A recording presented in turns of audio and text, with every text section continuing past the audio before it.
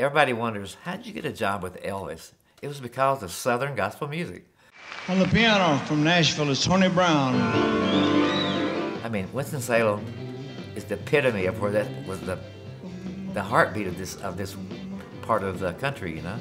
But when I got with Elvis, I mean, he did How Great Thou Art, he did Sweet, Sweet Spirit. It was basically, I thought, well, this is no different than being in a gospel group, because this is like church service on stage. Even though we're in an arena, it's basically like we're in his living room and we're just singing gospel songs or singing front porch songs. And then after he passed away, that led me to Emmylou Harris, which put me in the country music world, which I never really liked or I never was turned on to. And I just love her style of country music. And then while I was with her, I met Vince Gill, who came from bluegrass, but he was playing in a pop band, Pure Prairie League. So all this stuff sort of ties together. I was like exposed to so much different kinds of music, and I was going, this isn't all that different. I don't know what my dad didn't like about worldly music. It's kind of the same thing, and the people are really nice. Emmylou said, you know what I love about your playing is your heavy left hand from that gospel thing. And I never thought about that, but the piano player had to be like the drummer and the bass player, and then do a few little things in the middle, little licks to show off, you know. It was just a matter of showmanship, you know. And I can't do it now, but with Elvis, we had to play a solo. You know, he would introduce the band, and when I got there, I'd never been in a group where they go, now we're going to introduce the band to you, playing on bass. And I'd never been in that position, so the first time Elvis said, and Tony Brown on piano, and I was going, what in the world am I going to play? And so I just started playing boogie woogie, you know. I learned what my limitations were, but I tried to push them as far as I could without getting to that point of rising to the level of my competence. I didn't want to do that, right?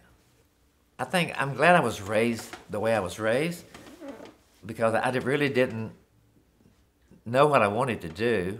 I just sort of stumbled into, in gospel music, stumbled into the fact that I loved people liking what I did.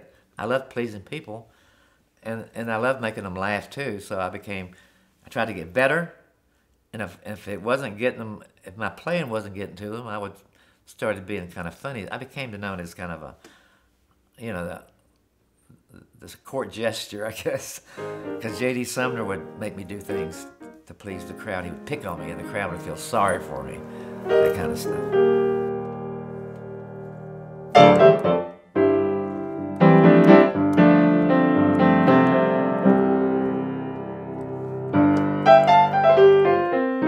The first Elvis record that I had gotten into was Suspicious Minds, and that was around, what, early 70s, and I was playing with the Stamps Quartet by then on a bus with a bunch of guys that wasn't raised like I was raised, and so I got to hear Elton John, I got to hear Stevie Wonder, and I was just going, wow, man, and I could hear the gospel influence and all that stuff.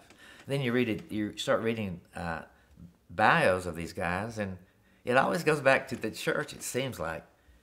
As long as you got a passion and you got a decent heartbeat, you know, you don't have dementia or something, you can be creative. I've never lost that. I'm just really curious about things, and that's what keeps my creativity going, you know, because I want to be relevant.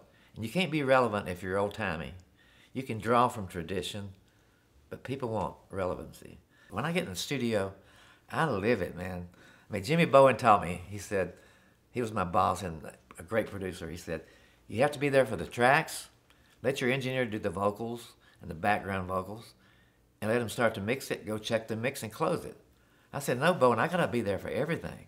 He said, no, you don't. If you do, well, go do it, you're just stupid. I said, no, I love it, and I do. When the singer sings, I wanna be there with them, so when they're having trouble, I can say, let's just call it a night. So I had a good life, man. Who would have ever believed? For one thing, I would have never believed I would be the president of a record label. I would have never believed I would have played with Elvis Presley.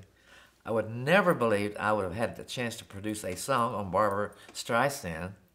And I never believed that I would come back home to Winston-Salem and see my picture on the front of the journal I mean, I thought maybe it'd be at the bottom of the front of the entertainment section or something, but on the top of the fold, I mean, that's like, wow, that's incredible.